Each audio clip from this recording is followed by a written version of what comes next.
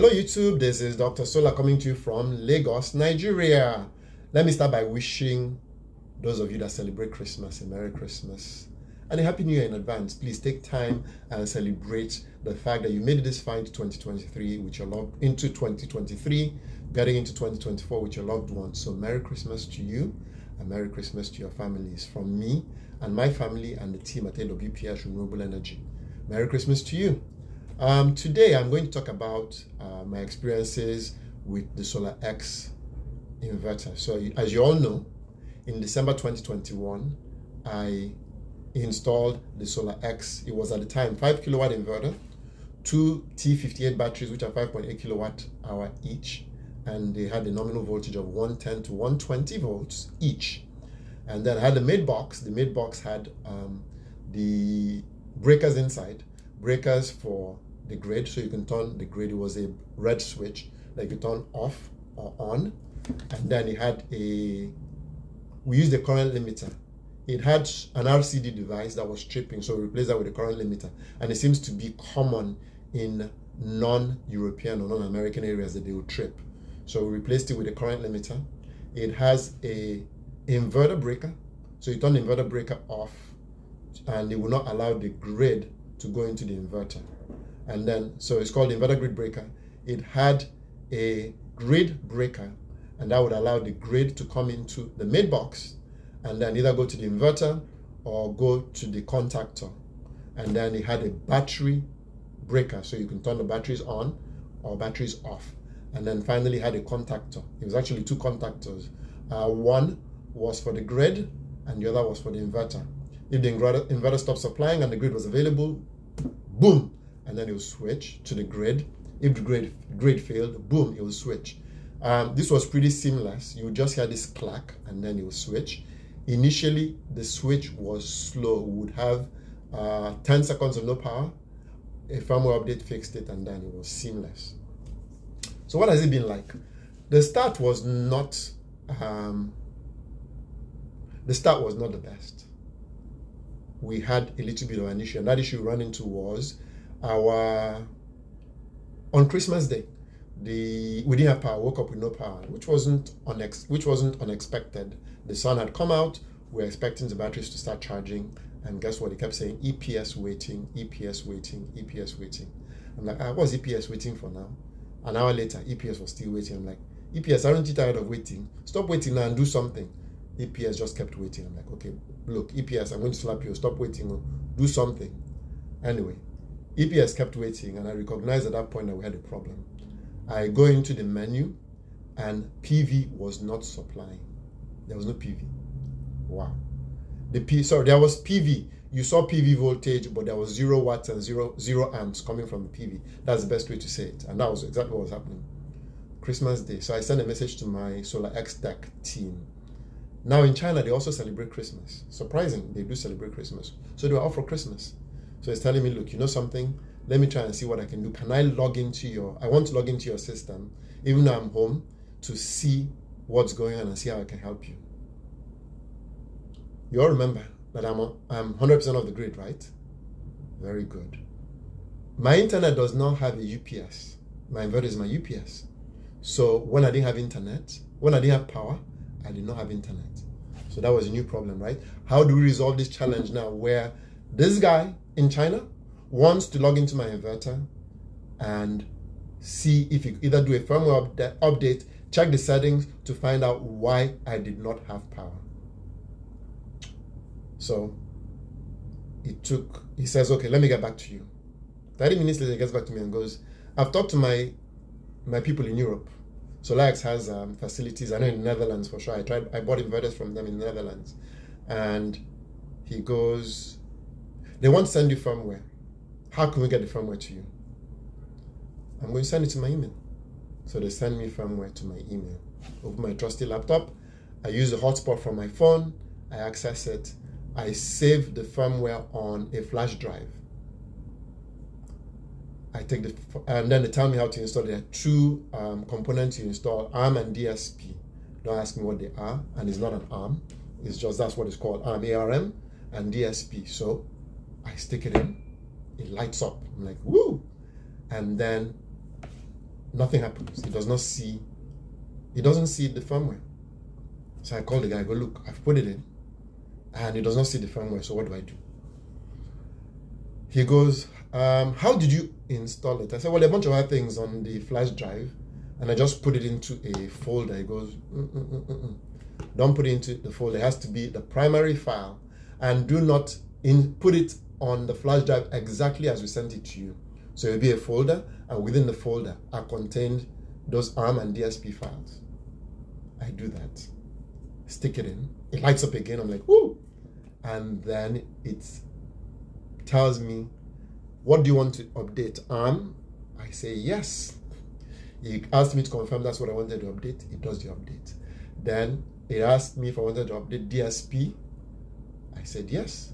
Selects it, finishes, and I wait a few seconds. The inverter turns off, turns back on again, and it starts charging. Woo! I'm like, yo, we got it done. So Christmas turned out not to be a bust. We had power for Christmas. So that was my biggest challenge with SolaX at the beginning. They did some custom firmware for us, and the custom firmware helped mitigate some issues that were unique to Nigeria, especially for those of our customers who were on the grid. They had some grid issues, grid frequency variation, a bunch of really silly things, and those that used generators to generate grid had even more faults, and they did custom firmware to help us with that. So that was one. That was my first big challenge. One thing, oh, by the way, as you know, I've been stuck at 4,900 subscribers for a while. I need you to help me get to 5,000. So please push that subscribe button right down there. Okay, subscribe, and also don't fail to hit the notification icon so that when I post new videos, you will get notified. As you see, I don't post that many videos, so you don't want to miss out when I post the next one. So please help me out, smash that subscribe button. So back to the experience so far. So again, I told you I have a 5 kilowatt inverter, which is now a 7.5 kilowatt inverter. I have two batteries, 11.6 kilowatt hours, which I discharge 90% at the most. And then I have 7.2 kilowatts in solar panels on the roof. It's 10 380 watt panels and 9 400 watt panels. That's what I have. So I have two separate strings, and my string voltage is about 360, 370. That's what the string voltage is. So each string is about 360, 370. And they're independent MPPT, so you could run whatever you want on each string. Sorry, I'm getting dizzy with the hand movement. Now, one big thing, why did I go with a high voltage inverter as opposed to a low voltage inverter? When we did the installation in Asheshe, remember the one we did at the White House?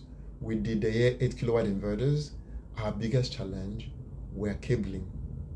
When we first ran the system, we were excited and we started to smell cables that had gotten really hot. The cables had gotten so hot we had to turn power off. And then we more than doubled the cable. We initially started with 2 on each, 270mm cables, and by the time we were done, we had 870mm cables on the positive, 870mm cables on the negative, and that was just okay. We would have needed to do much more than that, but I think for the load that they were pushing at the time, that was adequate. That led us to think that we don't want to go through this stress again when we do an installation. We're pushing high current, and the cables are getting hot. Your inverter is also generating a lot of heat. So how do you minimize, or how do you mitigate these issues? One, cabling, which gets very expensive the more you do it and the longer you run it, and the heat on inverters, because now it requires extra cooling. Where you get away with 1 ACs, now you need 2 ACs because you're trying to cool the inverters, and also your sizing to match. You're sizing to match the current you're pushing through. So we started looking at high voltage inverters, and the only manufacturer who actually talked to us and was willing to take time to explain to me why I should do a high voltage inverter was SolaX. SolaX, not only were they willing to do that, they were also willing to offer me an exclusive for West Africa at the time. It's now exclusive for Nigeria. If you wanted to buy a SolaX product, you had to contact me. That for me was awesome. They were insistent that anyone that was going to sell or install SolaX product needed to know and be trained on the product. For me, that sold it. So we that was it. That was the driver. Good support, commitment, and then finally a product that I could run high watts and not get heat. So that was it. So I can push, I'm sorry for the so many times, I can push 5,000 watts or 6,000 watts, and 6,000 watts will represent less than 20 amps. Amazing, right? So 6,000 divided by 250 volts. That's 20 some odd amps. So at 30 amps times 240 volts is 7 kilowatts. I can push 7 kilowatts through the system, and I'm only pushing 30 amps. At 7 kilowatts on your 50 volt inverter, you're pushing some serious numbers. You're pushing 200 amps. When you're pushing 200 amps, now cooling starts to become an issue. Your inverters need more cooling. To cool them, you need bigger fans. Bigger fans are noisy. So that was one thing we had to deal with. Each time we're running some huge numbers, our day inverters would kick in, and the fans were really noisy. You're eating, boom, you hear it, and it's like, damn, these things are noisy. You don't realize how noisy they are. Again, because of that high heat, they could only offer you 5-year warranties, because those components, the components inside, are subject to a lot of heat. There's a lot of heat to them, and they cannot guarantee you that they'll perform longer than 5 years. Our SolaX, they don't get that hot. They do have fans, but the fans are smaller and they're more quiet, so you barely hear the fans. And then finally, because it's not getting as hot, guess what? They can give you a 10-year warranty. So they give us a 10-year warranty on the inverters and on the battery. I mean, how could I go wrong with something like this? So that was it. Quiet operation, longer warranties, and I just couldn't go wrong. Now, we've not had a failure on this facility. Of the inverters we've installed, we've had 2 outright failures. What is an outright failure? The inverter stopped producing energy. It wouldn't come on, it was dead. One was a customer in Anambra State who had a problem with her grid. 1 minute the grid would be 200 volts and dropped to 90, then back to 200 volts, back to 90. So yeah, they contacted us, opening and closing, a relay, that was opening and closing, and eventually that relay will fail. We'd ask the customer to not connect the grid. They promised us that they wouldn't connect the grid until they put a stabilizer in. They didn't do that. So you had it opening, closing, relay, opening, closing, and eventually fail. A relay has only so many times it can open and close before it fails. So that failed. SolaX was actually shocked and surprised that it failed. They asked us to send that inverter to them in China. They wanted to do a post-mortem to see what happened. And all the failures they've had came from us. So that was the first failure. We're the one. Then we had a second failure. A customer we'd installed in Benin a year before. And she one day just called out to the blue that she doesn't have power. Her daughter and the boyfriend came to visit. Whatever they were doing, the system failed.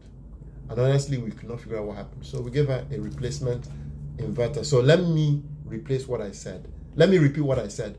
We gave her a replacement inverter. Let us sink in for a second.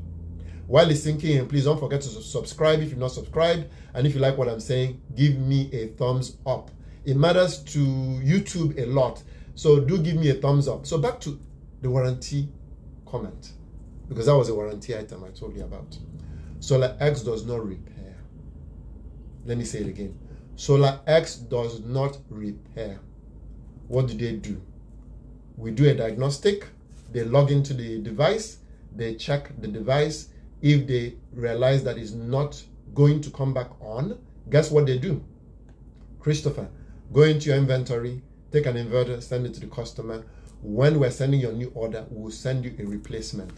That's simple. For those of you that have done the year, you know the process, right? Lux Power, you know the process. Victron, you know the process. Schneider, you know the process. You remove the inverter, you send it to a center. That's Victron and Schneider. The center does a diagnostic, and then they tell you what's wrong. And if it's still under warranty, they replace the component that failed. The air does the same thing. The air will look it through. Then they will send you, the part that failed for me to put into the inverter. The first time we did it, we screwed it up. We broke the inverter.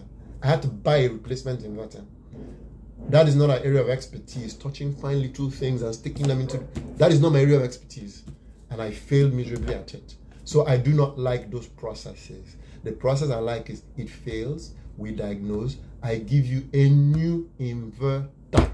Period. No questions asked, and that's how it should be. So reliability wise, we've had 2 outright failures, and those were replaced under warranty.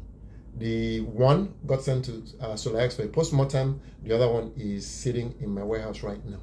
They do the same for batteries. We had someone who called us. They purchased the system from SolaX a year or 2 before we became the distributor. They didn't do the settings properly. The batteries were only charging 30%. They did it for a while long enough. They did it long enough. The electronics shut down because the cells had gone below what was acceptable voltage, and the batteries will not restart. Even though it was their fault, guess what? SolaX replaced it. Christopher, do you have any batteries in inventory? Yes, I do. Give it to him, we'll send you a replacement. Like, that's it. So that's why I like it, and that's why the experience has been good. As you all know, we did a big installation, 180 kilowatts using SolaX inverters, and the people have abused the crap out of the system. They go and they connect things. There was time they had 15 welding machines on the system. Our EPS boxes were just firing like machine guns because the contactors were opening and closing. They were getting tripped. And guess what? The system withstood. The inverters did not fail. We had an EPS box fail because it was too small. We put a bigger one, and one of them has failed. But the inverters have withstood the abuse that has been put through. So that's it for me. That's my summary. It's been a beautiful experience. This is the inverter that I've had the longest, and I have no intention of changing it. I'm keeping it, and I'm going to continue using it till the warranty runs out, or till SolaX introduces a product that offers me much more abilities than this one currently does. So this is a long video, relatively long video, even for me. One thing I didn't talk about was lightning protection. It comes standard with lightning protection. Last year, we had about 4 lightning strikes that hit this building, and the inverter went off. 10 seconds later came on. The last one, I was actually in bed, and the lights went out, and I was like, why did the lights go out? And then I heard the thunder. Boom, the building shook, and 10 seconds later, the lights came back on. So they tell you that they have lightning protection. They really do. It's not unique to them. Most of these hybrid inverters come with lighting protection built in. Please watch a summary. I did some landscaping work, so I'm going to show you what the compound looks like while showing you the solar panels. So after you watch that, let me take this opportunity to wish you and your family a Merry Christmas and a Happy New Year in advance. I look forward to seeing you in 2024. Thank you so much for your support. Thank you so much for the comments. Thank you for someone actually sent me plants from Paraguay. I don't have it yet, but he sent me plants from Paraguay. So I look forward to planting this huge, I think they are guavas about this size. I'm very, very excited. So I've met some wonderful people on YouTube, and I pray for every one of you that God takes you into 2024 complete.